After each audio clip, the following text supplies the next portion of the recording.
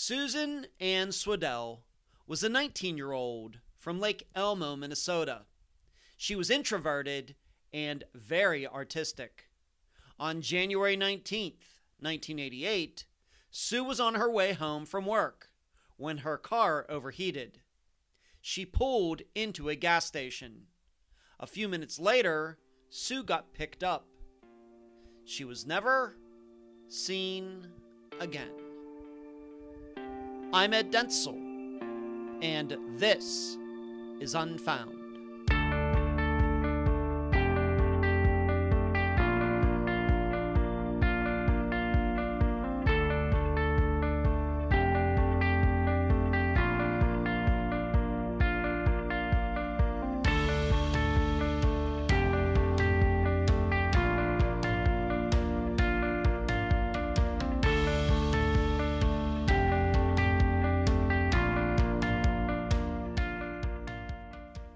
Unfound has covered quite a few disappearances where there are signs that the missing person was set up. And most of the time, it deals with a concept called luring. Some examples. Tyler North. He was surely lured by his ex-wife to meet her at a park for sex. Tyler then was murdered by her and her boyfriend.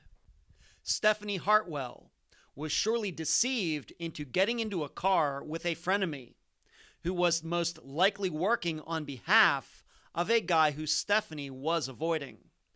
And Jeff Nichols, his ex-wife knew he could not pass up a free set of golf clubs. Jeff went to get them and never returned. None of these victims could have ever suspected that they would become the centers of investigations that are still unsolved all these years later. But in looking at the diversity of just those three, you, the listeners, should know that this can happen to anyone. Well, with Sue Swedell, we are certainly looking at a suspect who had a plan. But you cannot call it luring. It's one that has a lot more variables than those others. But somehow it worked. Who set this woman trap? And now a summary of the case. This is brought to you by my friend Megan Linez's website, charlieproject.org. Sue Swedell has to be one of the least complicated and more straight-laced missing people we've covered on this program. She had no addictions, no criminal record. Sue wasn't popular or unpopular. She was kind of right in the middle, having a close circle of a few friends. Sue was modest with her clothes and behavior. Probably the only quirky thing about Sue was that she dated a guy 3 years younger than she was for about 18 months, breaking up in late 1987. So, January 19th, 1988, was a day like any other for Sue. She went to her first job in the morning. Then there was a break, with Sue calling her sister during this time. Everything was fine. Then Sue went to her second job at Kmart. At closing time, Sue got in her car and left. There was a lot of snow, so she would have been driving slower than usual. What we now know is that during the 15-minute drive home, Sue's car overheated. She pulled into a gas station, parked, then spoke to the attendant inside. But she did not ask to use the phone. Just a minute later, though, another car pulled in. A man got out, and Sue got into his vehicle willingly, leaving behind her purse and ID in her own car. She was never seen again. When Sue's car was later examined, police discovered someone had drained all the coolant from the engine by loosening a fitting on the radiator. People being tricked into disappearing is common enough. that it pays to closely examine cases where this appears to have occurred. But Suze has some unique points that we have never encountered before. So please pay close attention to the interview while thinking about these 3 questions. Number 1, what are we to make of information showing someone entered the Swedell home while it was empty after Sue went missing? Number 2, why didn't Sue ask to use the phone at the gas station when she spoke to the employee? Would this not have been the logical thing to do? And number 3, if someone really wanted to cause Sue's disappearance, why didn't that person just snatch her as she walked to her car at Kmart? Sue's family and friends have no doubt that the facts of that day show someone wanted to cause Sue's disappearance. The guest for this episode is Sue's sister, Christine Swedell. Unfound news. Well, it's official. I signed the contract with Spotify. I'm not sure when everything on the technical side will get done. I will keep uploading to Podomatic until I'm sure the downloading for all of you will go smoothly. But my guess is there will be a few hiccups. Or not. Next, please look for a new Unfound Now coming out next week. Of course, for you new YouTube channel members, you'll be getting the video this weekend. All of you should be also looking for the next newsletter. Finally, speaking of the new channel membership, the intro video is now featured at Unfound's YouTube account. Please consider joining. I'm telling you, for $2.99 a month, you're going to love it. Where you can find Unfound. Note, very shortly, you will not be able to find Unfound on the Podomatic app. Unfound is now a part of Spotify. However, you can also stream the episodes on iTunes, Apple Podcasts, YouTube, Stitcher, Podbean, and many other platforms, especially outside the United States. Unfound has social media accounts on Facebook, Twitter, Instagram, and YouTube. Speaking of YouTube, join me on Wednesdays at 9 p.m. Eastern on the Unfound Podcast Channel for the live show, the only one of its kind in true crime.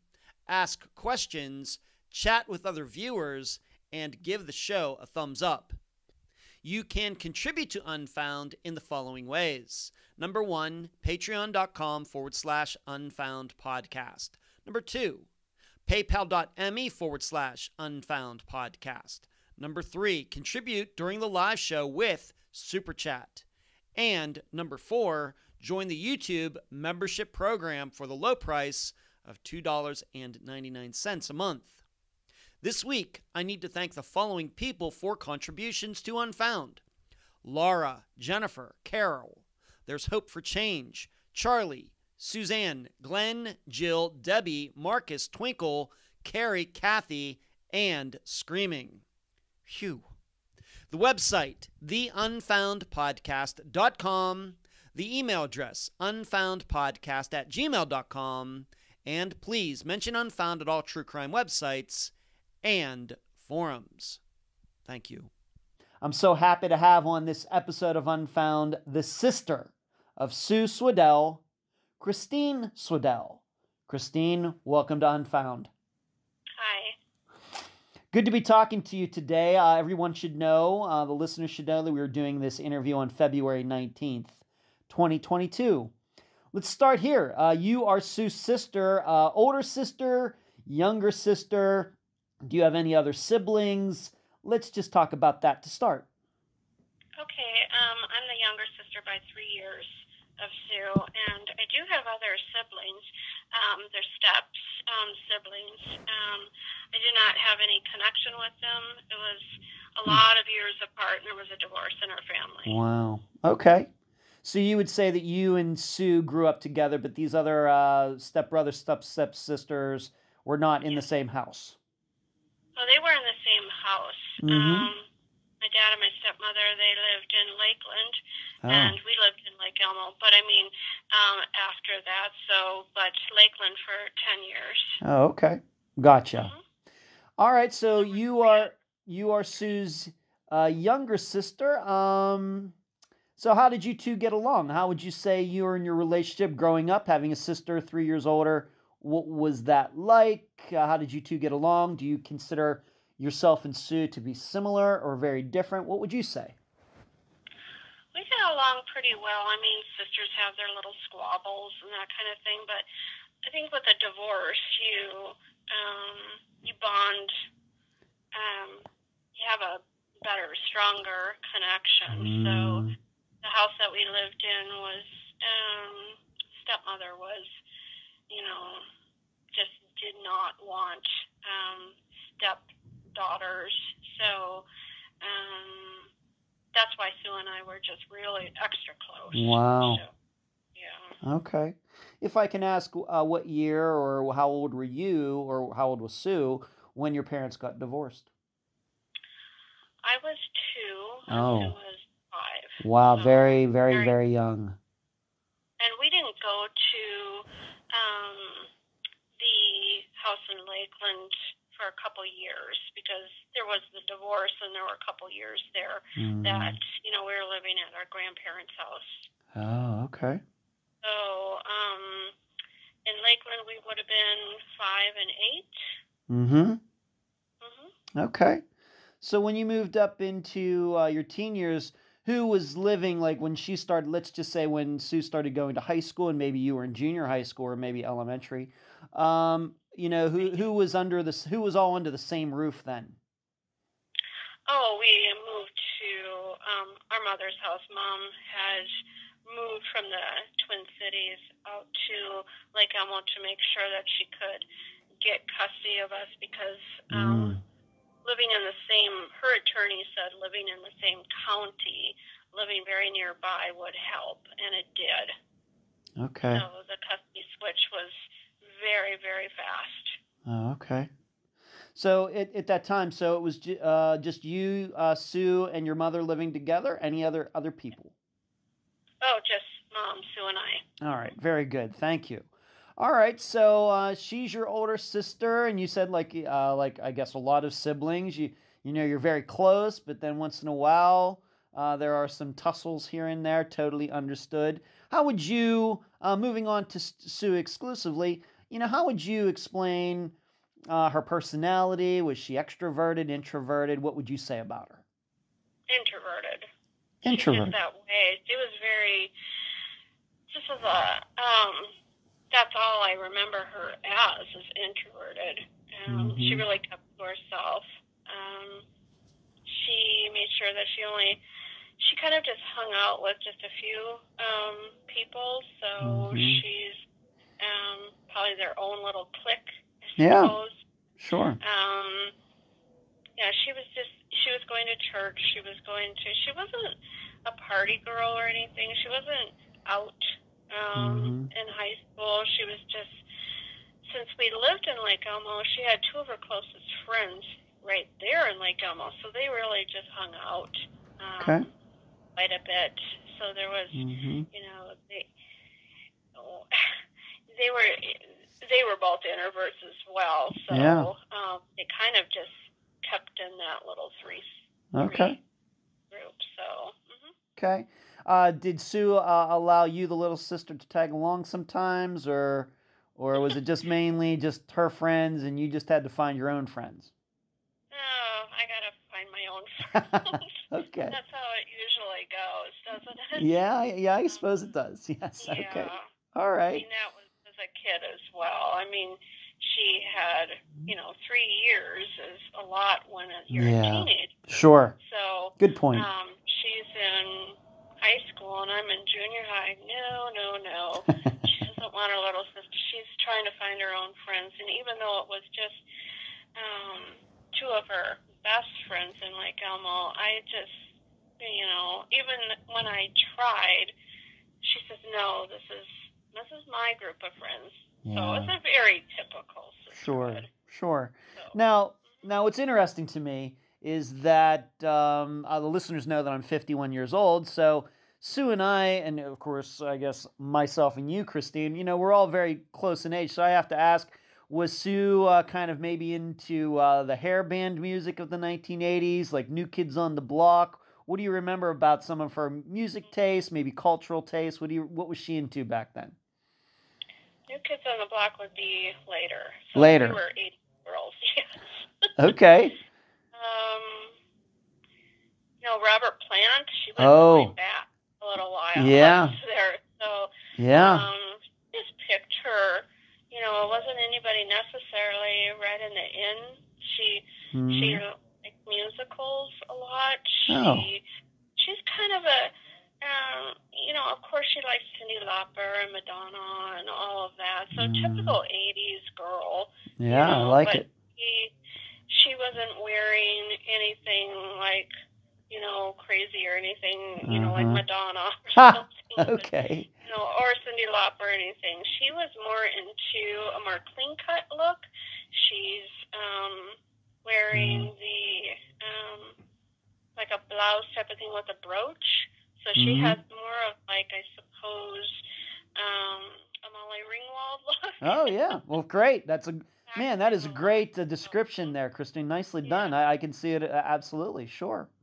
Yeah. So she would, more lean on that. Okay.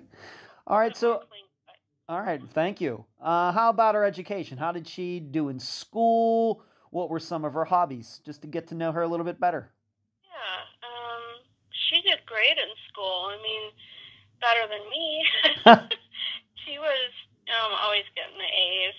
She was really good, and she got into River Falls, and she was really happy and proud of that. And so she went to River Falls, and she was there for a little while, and she was homesick. But hobbies, it was always just music. It was, and she was an outdoor girl in the way of, camping out, and, a lot of that ended up being up at our cabin. So, but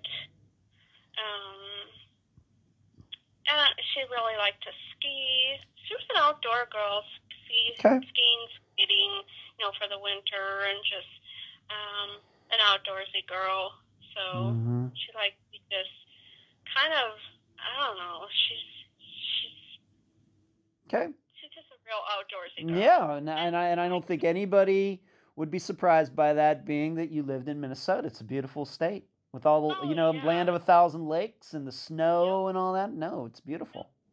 Oh yeah, she liked to do all the sports, but I'm losing my train of thought here. That's all right. She liked to paint. She was very artsy as well, so she was drawing, painting, very much into art. So. Okay, very good.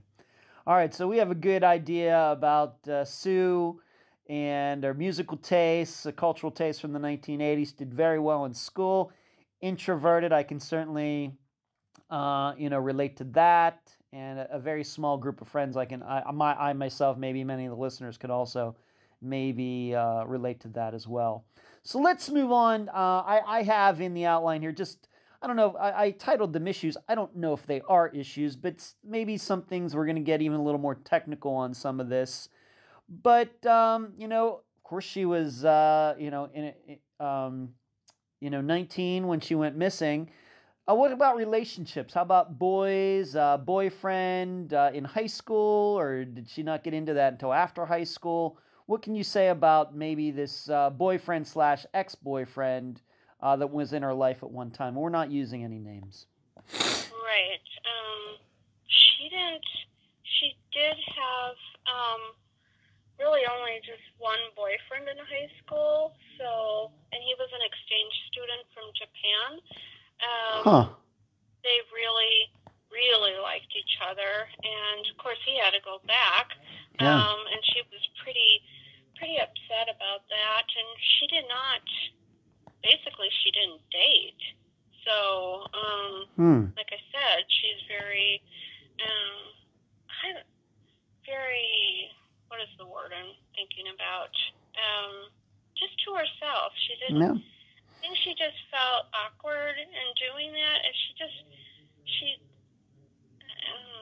No. it's not, boys didn't ask her out, she just didn't want to. No. So, she just wasn't in the dating world. So, then when she went to college, she wasn't dating that I know of.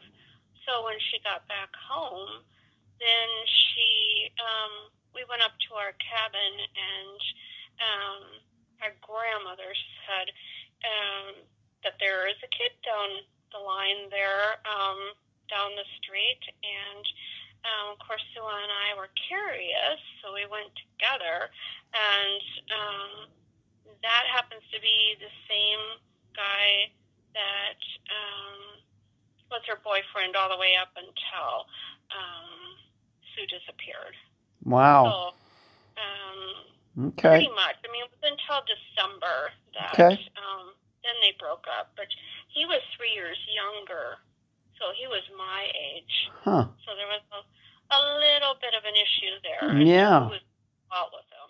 How did, being that you just brought that up, that he was your age, you're 3 years younger, what did you think about that? What did you think,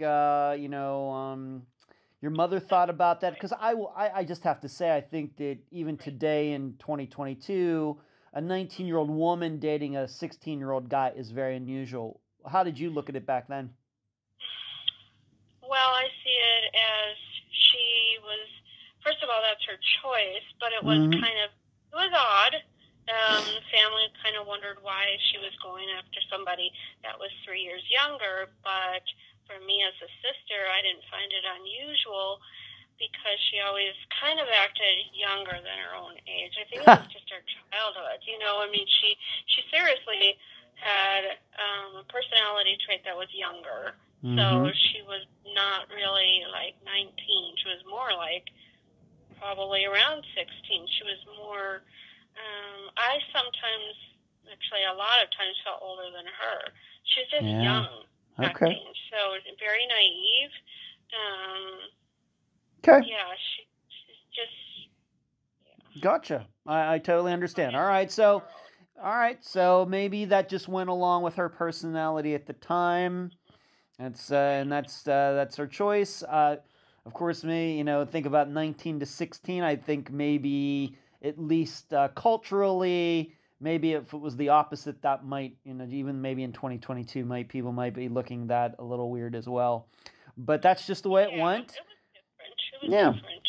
Okay. But he acted older, and she acted younger, so it kind of meshed together. Kind of worked together. Yeah, it did.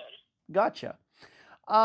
Just in general, just not even putting their ages into this, how was the relationship? And being now that we're all adults, do you have a different opinion on the relationship now than you did when you were 16? Did you think that they were a good match, or what? Not when I look back. It seems, I mean, when you're within it at 16, I'm going to start out with that. When you're within it, it's like, well, it's her choice. Now, as I get older and feel like I could be their mother, it's kind of different. It's different. But as a sister, again, I'm looking straight at her personality overall, and that would be something that I could understand, and even Mom could understand, because she's younger acting, so it made sense. But I think to other people, it would be like, that doesn't make sense. So she should be with somebody her own age. Yeah. But you have to know her personality, right? And what our childhood was like, and I think the childhood I think that's why she acted younger, because of that. So it all goes hand in hand. Okay, thank you. What you remember about the relationship, how many times did you see them together? Would you say that and of course we know that they broke up, and we're going to get into that in a moment, But would you say that they had a good relationship while they were together? It was like your typical teenage breakup, get back together, a lot of drama. How would you describe it? Typical. Typical, okay. Typical teenagers. It's going to be moody. It's going to be I break up and then I'm back together.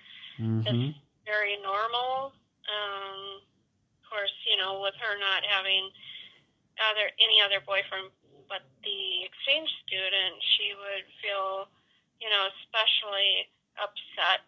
I mean, if you had a boyfriend every 6 months, it wouldn't pursue not having, just having the other boyfriend. It would be very, for her, being an emotional person, somewhat traumatizing for her. She just was extra sensitive, and she always thought she did something wrong when she may have not done anything wrong. But it's just the moodiness of teenagers. The up and down. He was, for being together, it would be, he was an AP student, which meant, pretty smart. Very smart.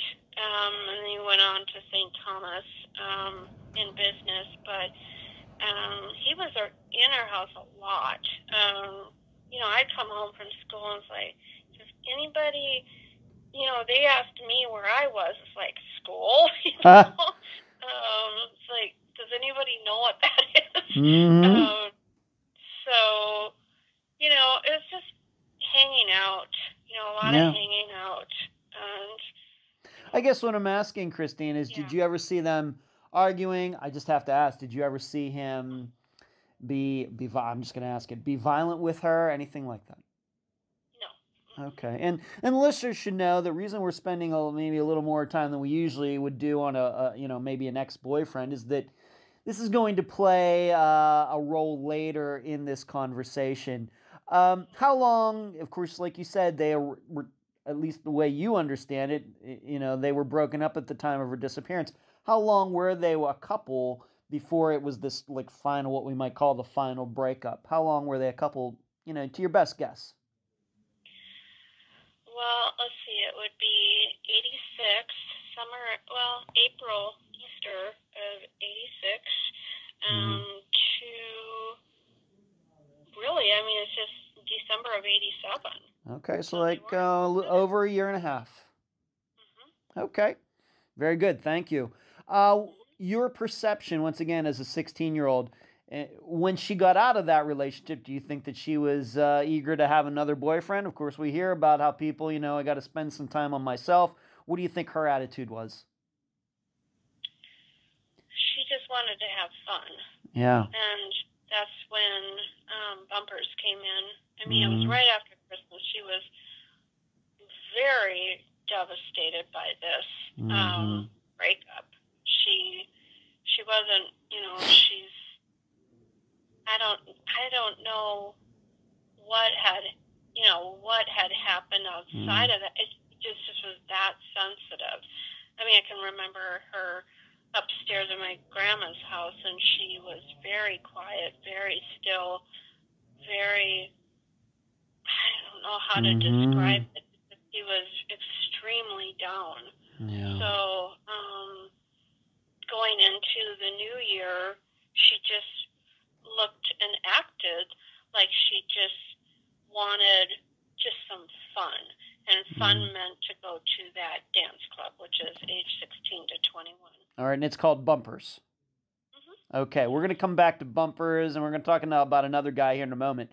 But I think also the listeners need to understand, because if they've looked at, of course, leading up to this episode, I have, publicized it, put some articles out there, links to NamUs, and they know on the day of her disappearance, she was at work and coming home. What can you say about her jobs and her work schedule at the time, late of 87 into 88? My understanding is she has two jobs, but maybe you can make that a little clearer.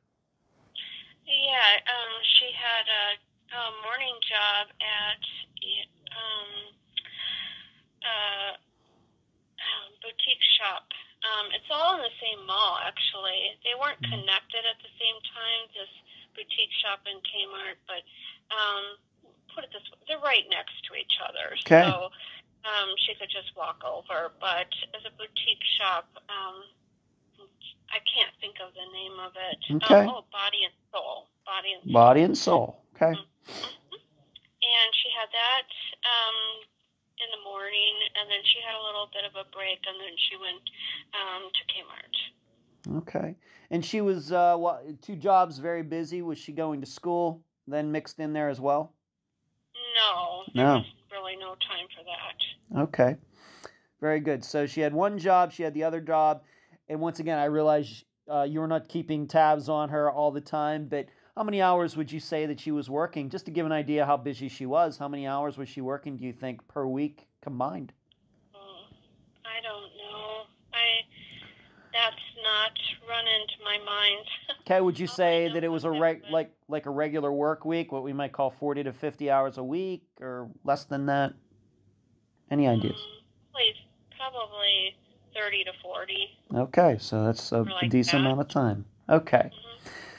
All right, so she was working these 2 jobs, one in the morning, one in the afternoon, evening, with a little break in between. I don't think that's unusual, maybe for a lot of 19-year-olds, if they're, of course, I don't know if we want to call, look to get somewhere in their lives, saving some money, in contrast to just sitting home and playing video games, I guess.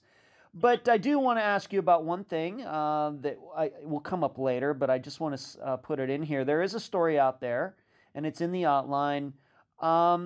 Did you know at the time there was maybe somebody calling her at work? Did your family know about this, or did you or your mother or anybody else know about this? And this person known as Dale, was this something you knew at the time before she went missing, or is this something that came up after she went missing? Any idea? I don't think I remember that part. I think I was just in my own world. Yeah. 15. Sure. I don't think I remember that. Okay. I think my mom would remember that, obviously. Yeah. Because she did bring up Dale the day before she went missing. Wow. So, okay. I don't remember her saying anything. I don't know.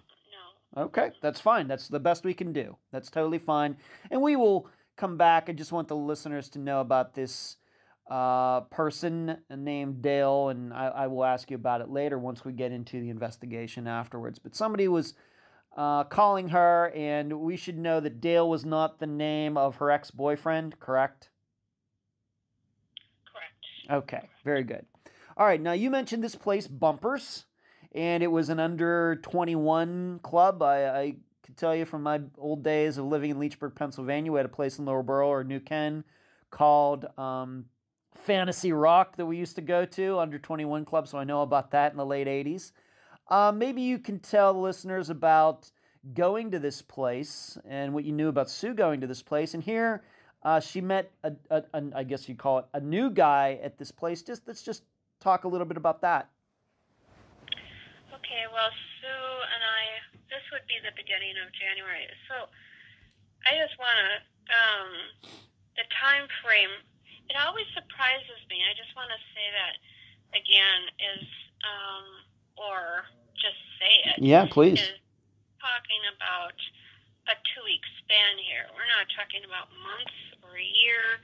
We're talking about 2 weeks and how fast this went. Yeah.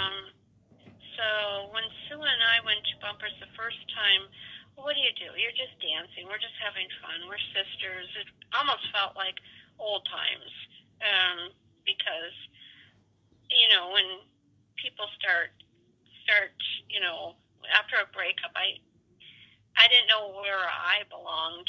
Mm-hmm. It's like, okay, she's really quiet, but she just seemed peppier, she just wanted to have fun, and all of a sudden it's okay to hang out with your sister.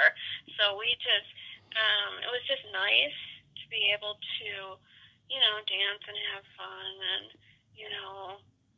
felt great to hang out with her again. Yeah. And, she hadn't changed really at all. It was just nice, and we were just having fun. And the second time that we went, then, or no, wait, the first, I'm just trying to figure out when this, we were aware of him, put it that way. Okay. Bumpers guy. So, he seemed to be pretty popular, and of course, you know, it's very easy to take notice of, you know, I suppose, you know, I mean, every teenager wants to hang out with the popular group. It always, Yes. you know, it's like, well, we're going to go back again. And I remember being in the car and being all hyped up about finding a new place to hang out, and it was just really nice. And then we went there a second time, and, you know, he started noticing Sue, and they danced, and danced a couple times, and there was another guy that danced with Sue as well. So, I don't know his name, but it was a friend of the Bumpers guy. So, you know, she was having a lot of fun. I'm not dancing with anybody but myself.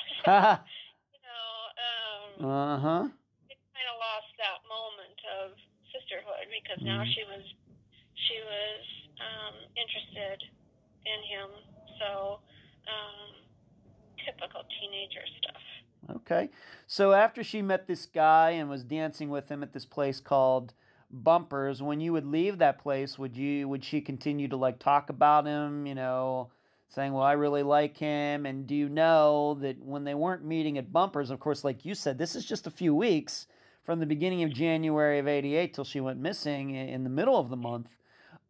Did he call her? Do you know if they ever went out on a date outside of meeting at Bumpers? Do you know anything about any of that? You know, my memory is just, I've been trying to think of I remember him calling. And he came over once or twice, but okay. I have really a faint memory of it. My memory's kind of gone with that. Yeah. How Sue disappeared. So that's fine. It's kind of, and I'm trying to think, and I just can't. I mean, put it this way: I know that he called. Okay. That I'm 100% sure. Okay, and you said that he at least came over to your house once. Maybe twice. Okay, so he knew where Sue lived. Yes. Okay, very good. All right. What did you think of him? What did your mother think of him? And of course, if it was an under 21 club, I'm guessing that he had to have been under 21, but he wasn't maybe 16. Was he like 20, 19, like Sue's age? I have no idea. I think he possibly could have even been older, because his father owned the club. Oh. So I think he may have, you know, been hanging out. I think he possibly been older, because he acted older. Right. But I don't know what, you know, in that age range. I have thought of that. I have always thought he's a little bit older than 21, but I don't know. Okay, very good. Well, you make a good point that, you know, my understanding usually is that, you know, 21 clubs, they're usually a little hesitant about letting people, you know, 21 and over, because you don't know exactly what's going on there. But if his father was the owner of the club, I guess he could just do whatever he wanted. So I think that's a very good point you make, that he very well could have been 25 or something else. So for what all we know. All right, so he did come over to your house. Time of your life, I don't think anything over 21 is old. Yes, that's right. Yeah. Okay, gotcha. All right, so there's that. But I think the important part is that he did know where your family lived, where Sue lived, and once again, we'll come back to him a little bit later. But you had told me something in, you know, our prior two conversations, and we've had some back and forth through email as well, that Sue had said something to your mother about how Sue wanted your mother to meet someone. What do you remember about that? Do you think that she met this guy from Bumpers? Was it somebody else? Do you know anything about that? What do you think about that now? Well, now that, well, first of all, she did mention Adele the day before she went missing. Okay. She wanted Mom to meet him. Oh, and okay. Mom was like, yes, I'll meet him. Just be careful. And she was, she was the typical teenager saying, yes, Mom, but she wanted Mom to meet him. So that was the only time. I mean, it was literally right on top of when she disappeared. So as to who that person is, we have no idea as to who he is. It could have been through the chat lines, which, by the way, I just want to say something about the chat lines. That's the equivalent of what we have now through Facebook, Twitter, all of that, Instagram, all of the social media that we have now is the equivalent if you go backwards into that time or front, or forward. Yeah, maybe, Christine, maybe I need to explain that. The demographic of the program, I'm thinking a large majority of the audience remembers what the chat lines were like in the late 80s, early 90s. But for the younger crowd, this was a setup where you could dial like a 1-800 number or a 1-900 number, and it was like an open line.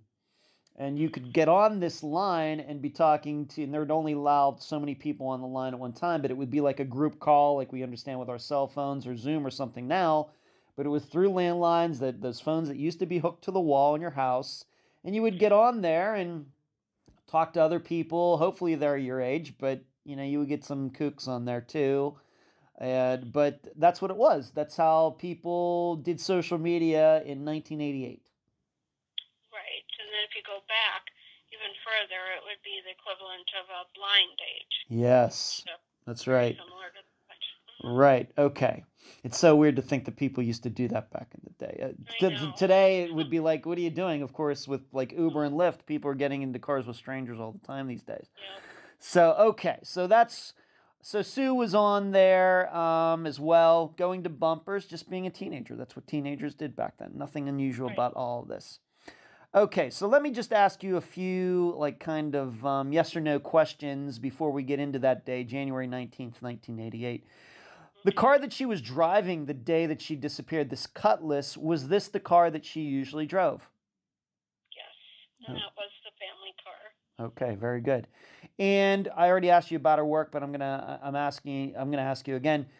To the best of your recollection, did Sue usually work at the same times every week? Yes. Okay, so her movements, I guess you could say, would be predictable. Okay. All right, and we've already kind of talked about after the breakup, was she interested in dating anyone again? I would say the answer is yes, being that she's going to bumpers, she met this guy, and then there's this Dale guy. Maybe that's who she wanted your mother to meet. So it sounds to me like she was moving on from this breakup in December, but I did forget to ask you one thing once again. If you don't know, Christine, totally fine.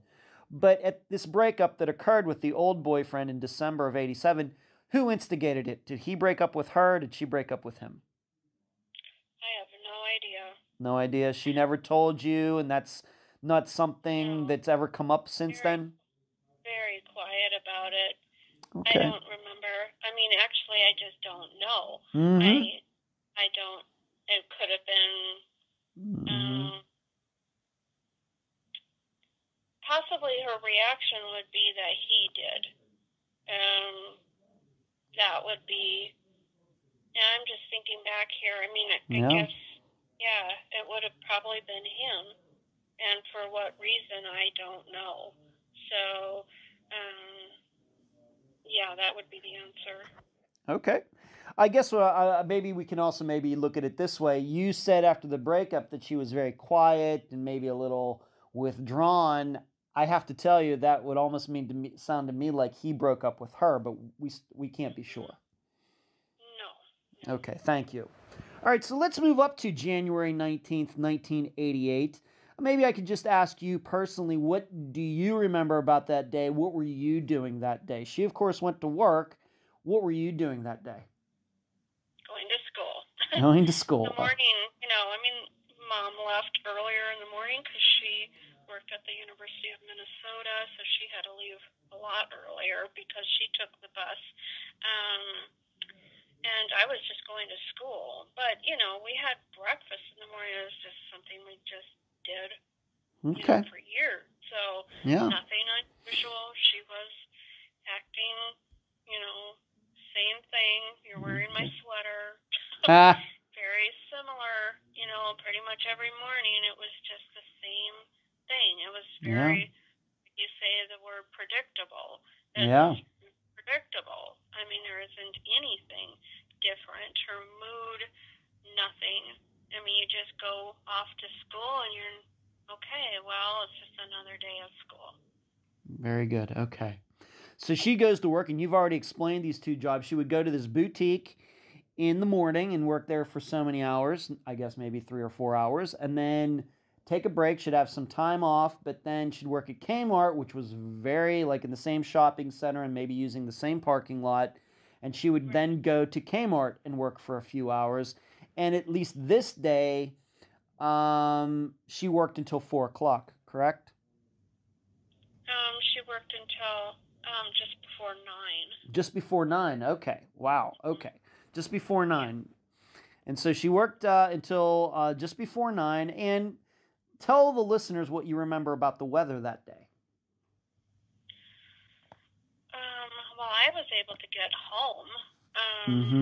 But and Mom was able to get home, but slowly it started deteriorating into a regular snowstorm. And then, as the night went through and the wind through Lake Elmo being the country roads at that time, it went into whiteout conditions, into a blizzard. So, oh my. I mean, all I know is that when I looked across the street, I could not see anything on the other side, and there were buildings on the other side. I mean, we were basically downtown Lake Elmo, so I mean, you couldn't see across the street. And it was, the wind was whirling around the house. It was something that I didn't want Sue out in because she was always afraid of storms, always since she was a kid. And like I said, really, I'm the only one that would know that because I wonder how many storms we were in. Yeah, it is Minnesota. She was always beside herself, even as she got older. It was just something that, she would never want to be outdoors in. In those conditions. Okay, but of course she's getting off at 9 o'clock, and the way you are explaining it is that she would have had to have driven through this, you said, whiteout conditions on the way home. Okay. I mean, I don't know given what I know about downtown Lake Elmo, I can't even imagine what it was like out, out on the country roads there. Yeah. I mean, it would just be going straight across and creating an extra whiteout. I don't know. I mean, it was near blizzard conditions anyway, so. Okay. All right. So not very safe driving conditions, but it is Minnesota. Maybe people expect that, but she's 19, maybe not as an experienced driver as maybe a 40 or 50-year-old in those conditions. And a 1975 Cutlass is rear-wheel drive, could get a little tricky. Okay. So when she doesn't arrive home at what the normal time would have been, maybe you and your mother give her a little, leeway given the conditions and everything. When she didn't arrive back in what you thought was a reasonable amount of time, what went on between you and your mother waiting for her at home? It was miserable. I bet.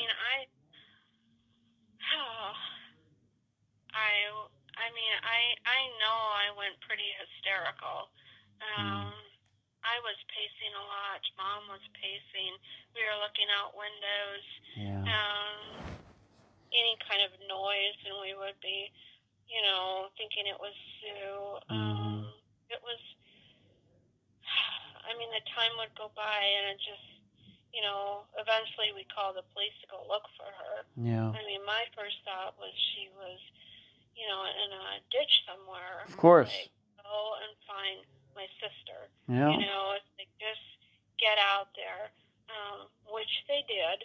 They were combing the highways and, the Highway 5, and, even the back streets, just because they didn't know if, had she gone, like maybe the back road instead.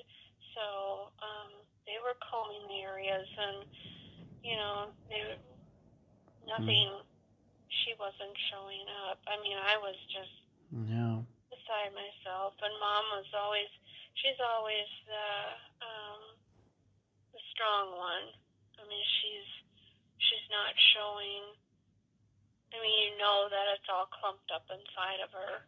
Right. She's just trying to be strong for me. Well, let me ask you, maybe Christine, allow me to ask you some specific questions. When she didn't get home and what you thought would have been a reasonable amount of time, did your mother call Kmart? Of course, maybe it would have been closing time. Maybe you know what he would be there. But do you remember calling Kmart? Do you remember calling maybe some of Sue's friends? Or maybe did she know any coworkers who she could have called? Did she try to call anybody when Sue didn't show up? Do you remember? She did call Kmart to see. I mean, first of all, to go track back is Sue had called me at around 4 o'clock. Okay. And, she's fine. She's, it's not, the weather isn't too wintry outside, that she's not, worried or complaining or anything like that. She's talking about coming home, in the way of, having, seeing a movie, that kind of thing. And we were just yakking about what kind of movie we were going to watch. And, it's just a normal, regular day, just figuring it out. And then my mom had called when she, was close to the time that she would have left, and talking about what Highway 5, that she should take Highway 5 because if anything, would happen, issues with the car or anything like that, she would be able to be seen, as opposed to taking the back route in back of the mall where nobody could find her. She just wanted her to be safe. She wanted her to, be seen if she had any problems at all. Right. Okay. So, of course, you're very... All right. So she was very worried. She does try calling Kmart. Of course, I don't think even if they picked up, I don't know how helpful they'd be. They probably just said, yeah, she left on time. We closed on time. And, she's not still here. For all we know, she left at the usual time. But her car, this 1975 Cutlass, and I'm going to put a picture of it, not the exact car, I don't think, but a version of it, so people can have an idea what kind of car this is. Her car is eventually found. How was it found? Where was it found? We'll just start with that. It was found at the gas station. So, what is the intersection? If you can say maybe just the cross streets or an approximate address there, Christine. Right. The intersection is Manning and Highway 5, which I think is Stillwater Boulevard at that time, but it's Highway 5. Okay, thank you. Manning. Okay. So there's a new gas station there, a Holiday Station, but yeah, it's at the corner, that corner. Okay, very good. And who found this car? Was it just happened upon by accident or what? A deputy found the car. Okay, was it that night or was it the next day? It was actually the next day. Okay, all right. So you had to worry. Of course, you're still worried to this day. But as far as maybe it was in the middle of the night. Maybe. I don't know. Okay. It was, within that time. I don't remember. Okay. All right. So Sue doesn't get home. Your mother eventually, after maybe calling her work, maybe calling a couple other people, finally alert the police. They put a be on the lookout. And maybe given the wintry conditions and everything, they're probably thinking maybe she did spin off somewhere. Would not be unusual. That's happening all the time. And so they're be on the lookout, and somebody, police officer, law enforcement officer cruising around the area, sees her car parked in this gas station at Manning and Highway 5. Right. Okay, and just to ask you, if you don't know these questions, totally fine, but I have to ask them. Do you remember if they ever told you, was the car locked? Obviously, there was no signs of Sue. Anything unusual about the car, at least the way it was parked. We'll get into other things later. But at the time, was the car locked? Anything unusual about it looking at it from the outside? The car was locked, and I just found that out a year ago. Huh.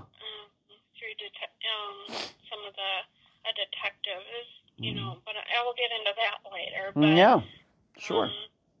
So it was locked with all of her belongings inside, which would be a purse, her glasses, her ID,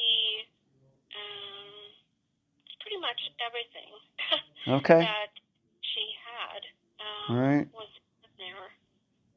So, okay. All right, so the car is found. Obviously, she is not.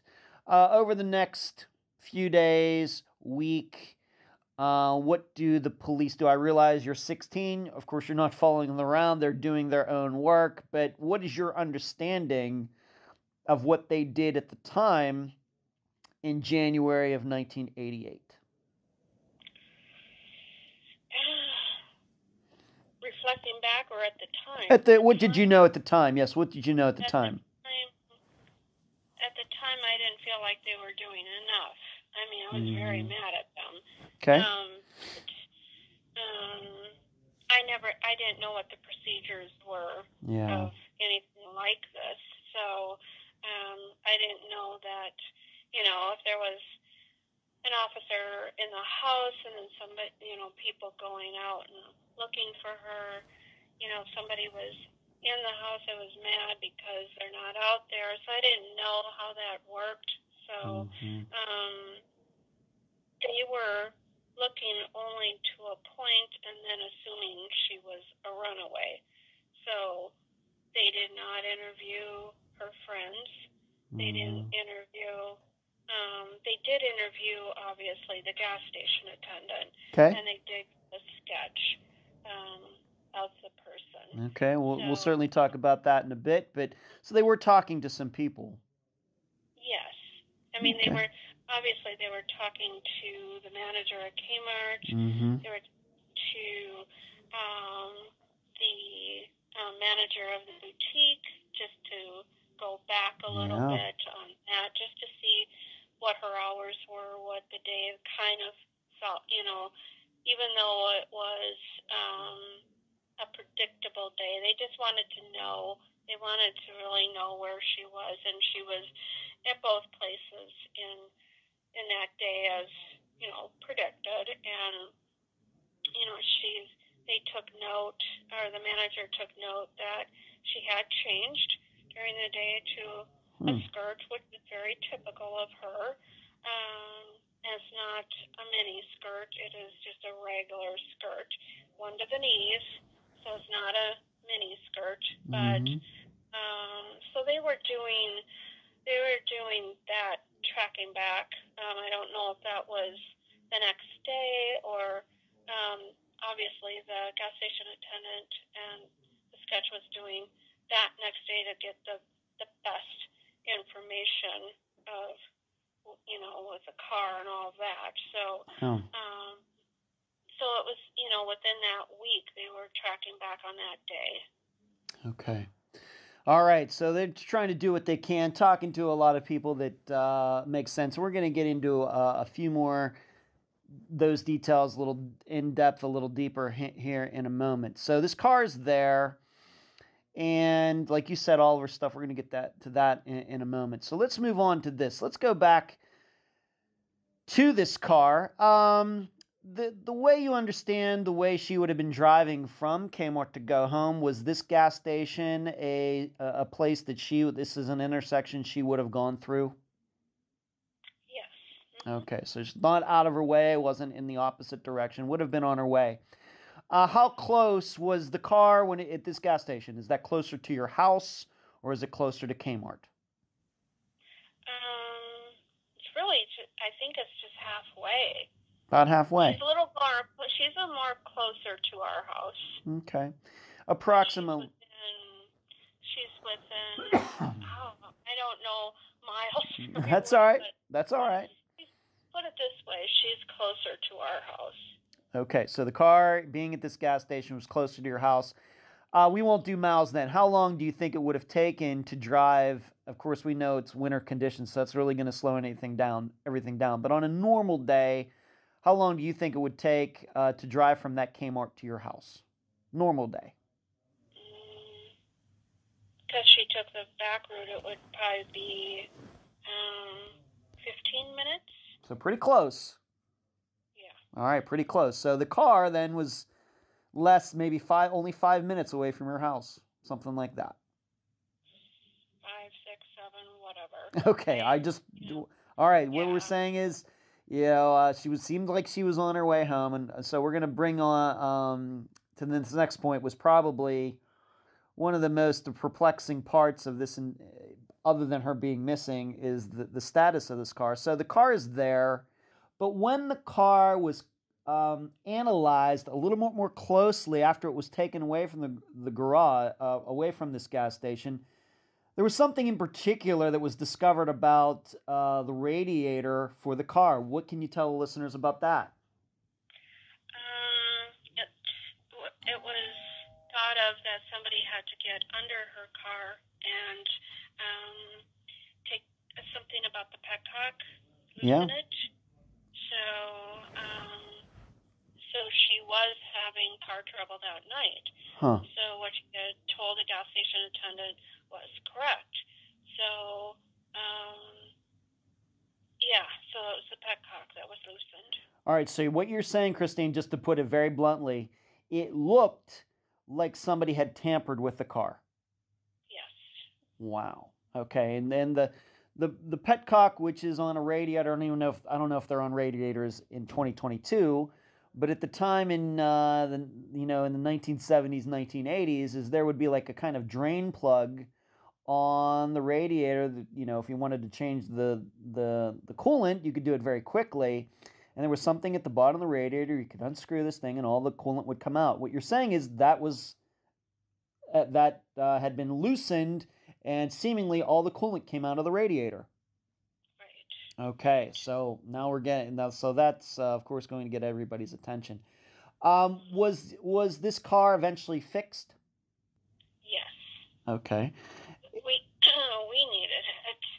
All right, and the reason this is important, if I could just talk for a second, I think it's important for all the listeners to understand is that even though the coolant had drained out of the car, seemingly by being tampered with, the car wasn't damaged to the point that it couldn't be fixed. All it needed to be done was coolant put back in it, and you could drive it again. It did not blow up the engine, which would eventually happen if you drive a car without any coolant in it. But it seems that the perception is that Sue was driving it, maybe a red light back at the time of 75 Cutlass. A red light would come on saying there's a overheating problem. She pulls into this gas station, but she got to it. She shut the car off before it damaged the engine, and so the car could be fixed, and you and your mother could go back to driving it. In contrast, the engine getting blown up, and you'd have to get a new car. Okay. Right. All right. Thank you, Christine. I just wanted to. Sometimes when I ask some of these questions, sometimes maybe the listeners don't know where I'm going with it, but that's where I was going with it. Okay. And so you continued to drive that car, but to your knowledge, did the police do any kind of forensics on the car? Did they do any fingerprints, anything, to your knowledge? No, not of my knowledge. No, they didn't. Okay, so, all right, so that's the car, and let's just go back to go over once again what was in the car. In your opinion, was everything that Sue would have been carrying that day inside the car, her purse, ID, what about the keys? What about those items? That would have been everything that she would have needed. I mean, there was money in there too. So, I mean, not a lot, but, typical of what she's carrying. So, everything that she would to identify herself was in there. Being that you said earlier that something that she can't live without. Right.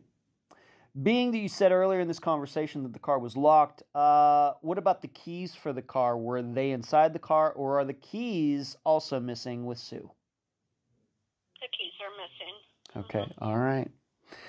So we have these items that are in the car. The car is locked, but the keys are missing. Maybe that makes sense. Of course, people are going to think about, why would she lock the car and leave her purse and other things that she would normally carry with her? That's probably going to be something that people are going to think about. And I'm sure you've been thinking about this all these years as well. Now, you have mentioned... Yeah, as you have mentioned, though, luckily, I guess, there was a witness. What can you say about this witness? And in fact, I think you even said that this witness spoke to Sue once she pulled in there. What can you tell the listeners about this witness, what he saw, and, all about that? What can you say? Sue obviously was having car trouble. The gas station attendant saw her come in to the gas station parking lot and saw her park on the side of the gas station, and she did come in and reported that she was having car trouble. And the gas station attendant, she said that Sue could leave the car there as long as she parked into another area, so obviously the snowplows would be coming through. So in the meantime, she was somebody else had come in and was pretty close into where Sue was coming in, and he was coming in close. I mean, we don't know if maybe he was, because there was a blizzard, using her back lights or any sort of lights to just come into the gas station with her. A lot of people use their other people's lights to follow through a blizzard. So somebody else had come in at the same time, and Sue had started talking to him, and she got into the car with him, and that's when they were seen heading in our direction, which would be Highway 5, Stillwater Boulevard at that time. So, yes, the gas station attendant had talked to Sue, and it was about that car trouble. Okay. So so I guess what we're saying is this witness's perception, this person who worked at the gas station, is that Sue got into this other car willingly. She wasn't abducted. She opened the passenger side door, got in. Yes. Okay. Just to maybe even get a little more technical on this, is that when she went in there to talk to this gas station person, did she ask where, of course, this was the era before cell phones, did she ask where the pay phone was, or did she ask just to use a regular phone to, call? No. Anything like that? No. Okay. She had just talked to us. Okay, she had just talked to you, right, and I will come back to that in a bit, but I guess the reason I'm asking that is being that she was going to obviously be delayed, I thought that she might have, said, you know what, I better call my mom just to make sure she doesn't start worrying about me. But that did not come up seemingly in this conversation with this witness. No, I think at that point she thought if she took a ride with somebody to get home, she'd be home really fast. Right. So okay. That is what we have thought. Okay. I guess what I'm thinking about now is, she maybe couldn't have known that car was going to come along. Maybe she thought, well, I'm going to walk out to my car and get my things and come back inside and then call. Maybe. Okay. All right. Now, you did mention a little earlier in this conversation that we're having here that this witness did get to see who was driving this other car, and even, of course, saw the car itself. How did this witness describe the car, this other car? That it was white, and it was dirty, but it was white, and I guess it was from, all the snow that turns black. Yeah.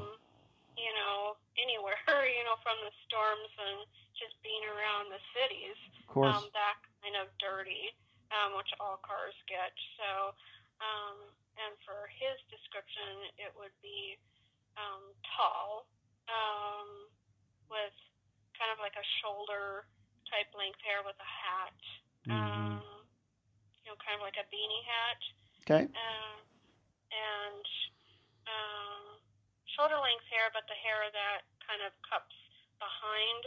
So I'm trying to think of the name of that hairstyle at the time. But very, very popular, but tall and thin. And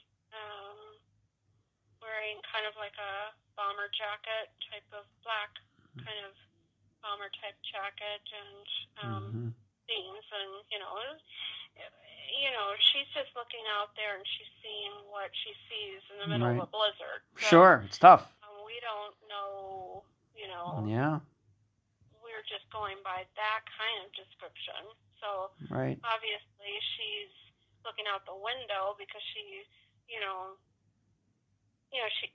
has to, because people are pumping gas. So Right, and of course, there's no way this gas station person could have known that Sue was going to go missing. Maybe she knew if there was some sort of crime taking place, she would have paid more closer attention. And what we've always believed and would believe to be, because Sue, we're going back to her personality, is she's going to trust anybody to give her a ride home.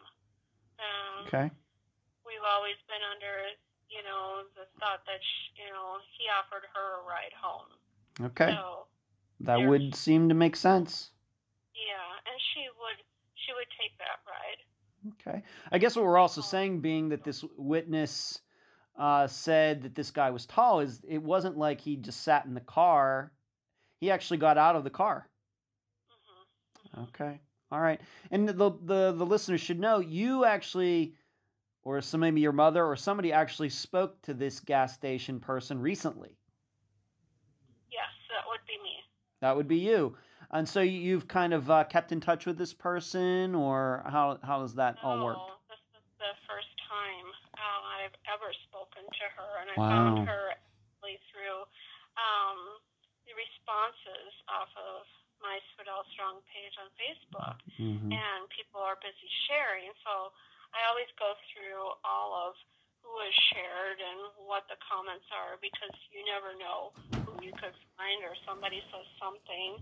And she said that I should know I was the gas station attendant. So that's how I found her. So we spoke about a month and a half ago.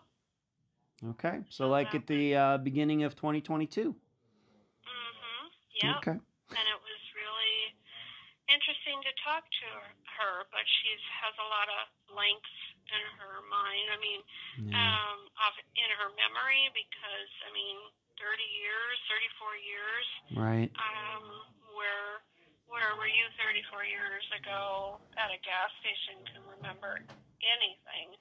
So she's had the police talk to her quite frequently. And her memory is starting to, even though she's had to recall this quite a bit, her memory is starting to go. All right, so we've had this witness, and I think it's spectacular, Christine, that you've got in touch with this person. I think it's great that you're having this communication, no matter if it is 34 years later, or maybe this person's memory is deteriorating over time, as I guess all of ours eventually will, but I think it's excellent that you got back in contact with this person. I think that's really good. And the listeners will have to think about all of that. So let's move on to this. Now, you didn't, I think something is going to maybe need a little more explanation, and then we're going to lead into why this is so important. You mentioned earlier in this conversation that, that I don't know if Sue told you this on the phone at 4 o'clock, or maybe her boss told you this from Kmart, but here it was snowing, a blizzard out, but she changed back into a skirt to go outside. Can you explain that maybe a little bit more? You're the person who knew Sue the best. Can you explain that? Well, I was thinking about that the other night, and I've been thinking about it for 34 years. That would be probably a change out to her clothes from the boutique. So you had to dress a certain way there, or you could. She wouldn't have worn her red outfit there. She would have wanted to wear her skirt. So she's just changing back to that. After being at Kmart for 4 or 5 hours or whatever, how much time that was, I would imagine she would want to change to that. So she's just going right back to the boutique outfit. So, it dawned on me again, and it has before, but it just dawned on me that is probably the initial outfit that she wore that day, obviously, but she wanted to go back into it. So I don't see that as, it doesn't, the manager had told the police that he did think that was unusual, but that's also Sue. Okay. Not to be unusual, but to be, I don't want to be in this Kmart outfit. It was her own outfit. Just to make it clear, some people, just because I haven't been able to describe it myself, that isn't uniform or anything like that. That was an outfit that she had put together. So just to make sure people know that. Very good. Anyways, I suspect she just went right back to the other outfit. Okay. So, in your opinion, you're the person who knew her best at the time. Her changing back into the skirt does not seem unusual to you. It was never a red flag for me. No. Okay, because I think maybe when you mentioned it earlier, what might have gone through people's minds is, well, she's changing back into a skirt. Maybe she's going to meet somebody, but that's not how you interpret it. Not at the time, not at all. Okay. So it was pretty typical, even in different weather, for her to change a couple times. So no, that it was. I didn't tune into that because I just was wanting her home. Right. I wasn't of course. into outfits. It's when you start grappling things a year later, 2, 3, whatever, you start looking in on what she was doing. Obviously, Mom, much, much more. Right. But for me, it's, those little details did not stick out at all. That's typical. Okay, very good. Now, as far as her, as you mentioned, she called you earlier in the day. I think maybe you said somewhere around 4 o'clock in the afternoon. Was this unusual, or is that pretty standard that she would call you like in between jobs or whenever? Pretty common? That's pretty common for her. Okay. So not unusual at all. Okay, and that conversation you had with her, nothing that sticks out to you as being unique? No. Okay. It's typical stuff. Okay, great. All right, so, and the reason this skirt is important is because we're going to move on to this next topic, which, as I think you know, Christine, the listeners surely know that we've covered over 240 disappearances now, and this upcoming piece of our conversation has to be one of the most unusual, very unique, very rare type of facts we're going to be talking about. But I'm glad we talked about the skirt and her changing, because now we're kind of maybe going to put this all together.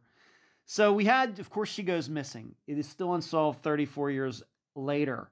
We have this witness, this guy. She gets into this car, but then somehow, you'll have to explain this to the listeners, the pants that she was wearing that day, the ones that she changed out of, I guess from Kmart, ended up in your house. How was that discovered? Where were they discovered? Please explain how that all went down in 1988. The pants were found, the whole outfit was found under her bed, which was not seen beforehand. So Mom and I had gone through everything to see if there was anything unusual. Nothing was out of sorts.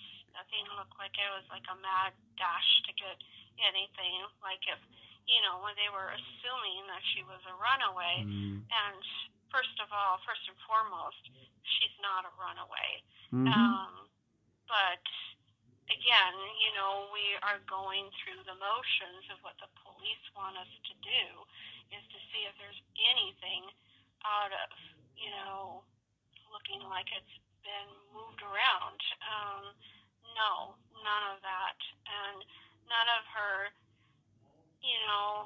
regular items that she would move around were not moved around, just earrings, that kind of thing. So makeup, all that, everything's in place where it's supposed to be.